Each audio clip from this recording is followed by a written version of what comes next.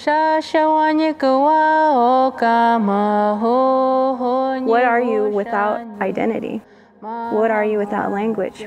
What are you without a story that tells where you come from? What are you if you can't remember, but you know something's there? It's a scary thought to not know.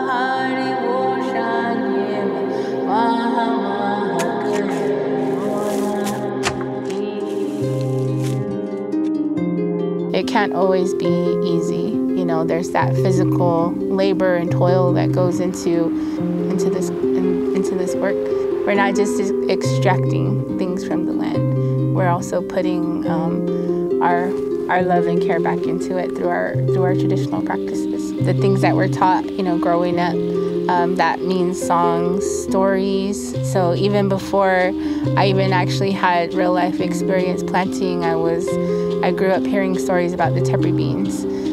To us, the tepper beans are the stars in the sky. They're the Thalmak Dalnadik, or the Milky Way. And so having those images in my head and those teachings definitely play a role in how we treat the seeds. My grandfather, he would tell me things like, talk to them, talk to the plants, tell them good things, you know. And when I was a little kid, like, no, that sounds silly, like I would never do that. But as I got older and trying to think of him in these moments when I'm planting or checking on things or pulling weeds, I think about him a lot, and those things come to mind, the things he's told me, and I just think, wow, you were right. Because once you do that and you see and you feel and you're exchanging energy from these plants, it's a feeling, it's a sensation of like that connection. I guess what we hold to be a connection of a type that is felt and a vibration that is exchanged between a living being. Those food crops are integral to the culture, to the food ways, to the life ways, to every aspect of being. It's beyond just a botanical and conservation issue. It's a cultural issue, it's an identity issue. So the 60-day corn is an O'odham heritage crop. It's a beloved crop by not only Tohono O'odham, but everybody who experiences it. This is a very fast maturing desert adapted corn.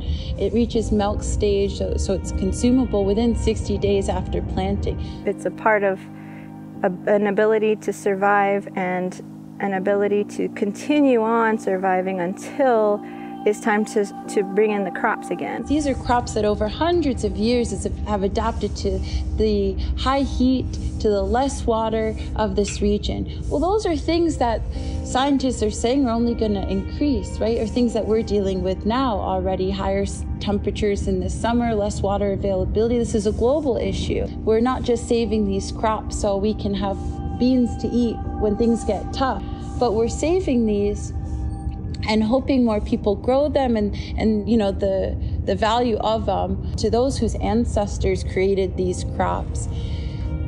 My understanding is that's what's the important part is that it's the identity part of it.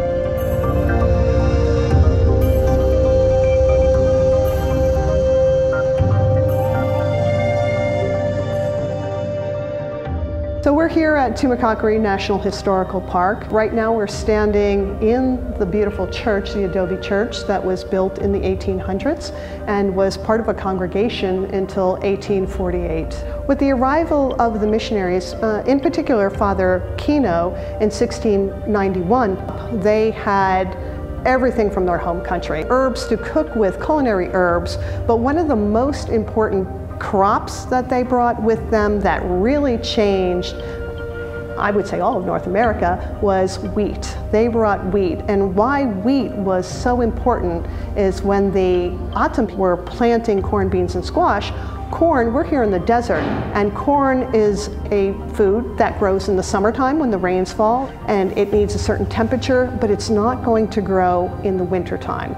And when the Spanish introduced the wheat, it was perfect to really expand everybody's table with so much more food. You know, this crop really has an amazing story, and I had a chance to make bread first time I made bread with it, I instantly realized this is a future. This is really bigger than any one person, that we have a chance to revive this crop and make it into a food, a delicious bread that can be enjoyed by, you know, everyone in this region, and really share the efforts with everyone involved. Kind of going back to the past and discovering these seeds that were planted here before, and having small-scale farming of these grains that really have a true expression of flavor, but also a taste of the place. And that also involves that narrative of talking about the cultural identity and the pathways and the sharing of food between the missionaries and the indigenous people of the region. This is really my mission and vision, is to bring back this and share it with other people.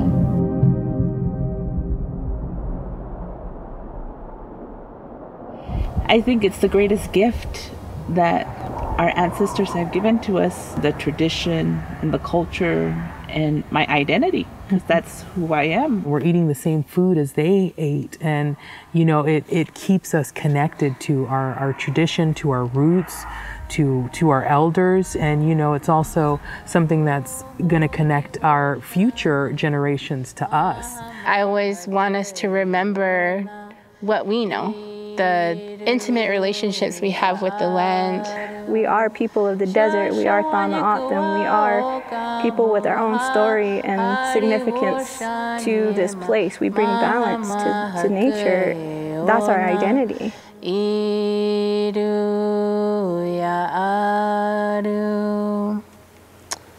Tapo.